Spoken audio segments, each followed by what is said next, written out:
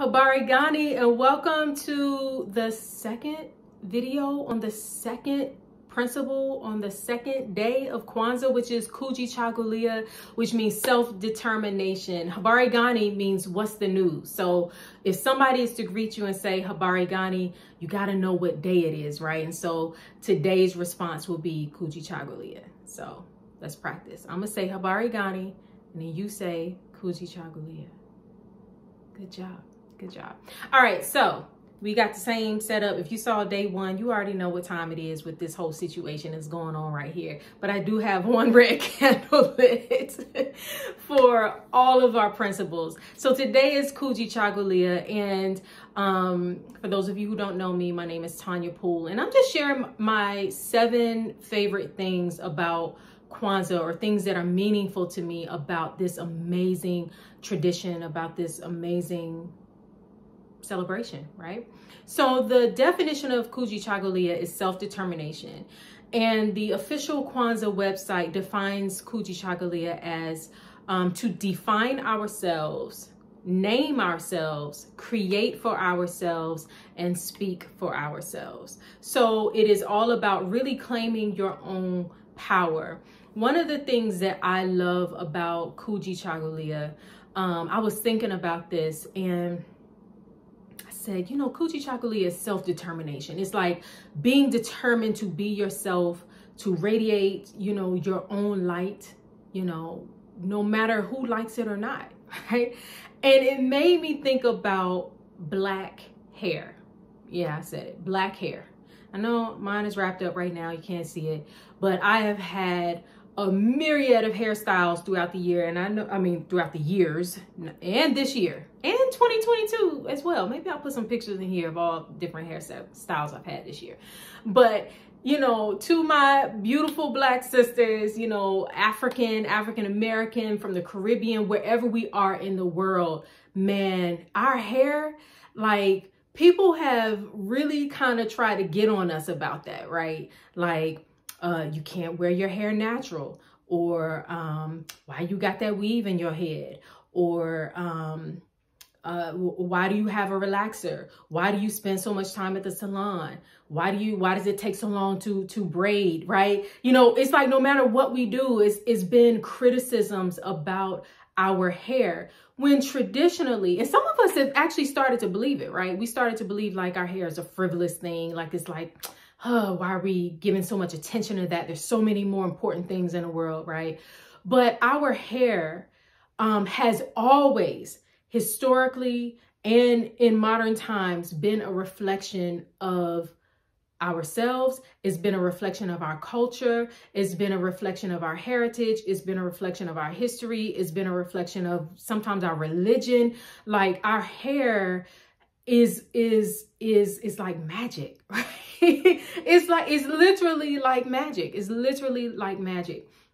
And so when I think about Kujichagulia as it relates to, you know, our hair, man, I'm really trying not to cry right now, because I'm thinking about how just, you know, growing up, you ever, you know, I remember as a little girl going to whoever was braiding my hair at the time, whoever, like a neighborhood teenager, you know, teenager in the neighborhood, or someone who was braiding my hair, and they would create a design on the fly, right?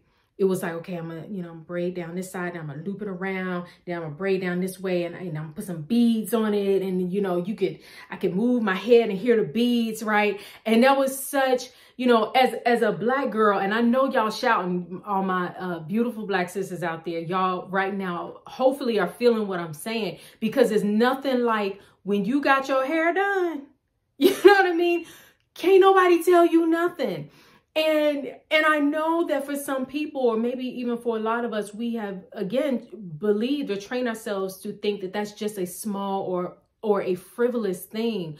But our hair really has the power to transform our mood.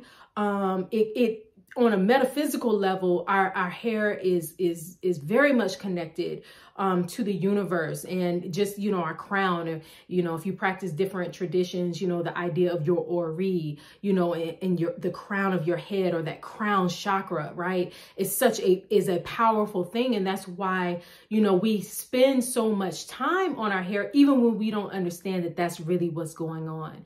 It is us being self-determined. It is us demonstrating and exuding and living and just radiating our determination to be ourselves, right? Our hair tells stories. You know, I've seen brothers and sisters as well who maybe get their hair cut and will get like a name, you know, cut into their hair, or a symbol, you know, or you can look at someone's hair and tell what tribe they come from, what ethnic group they come from. You know, I can look at someone's hair and say, oh yeah, you're from New York, or but you're from Jamaica, or you're from Mali, or, you know, no, you're from Senegal, right? Because our hair tells the story of who we are. So let us not, even if we have like a short, like we cut it all off, or we're bald, or we're just a super short cut,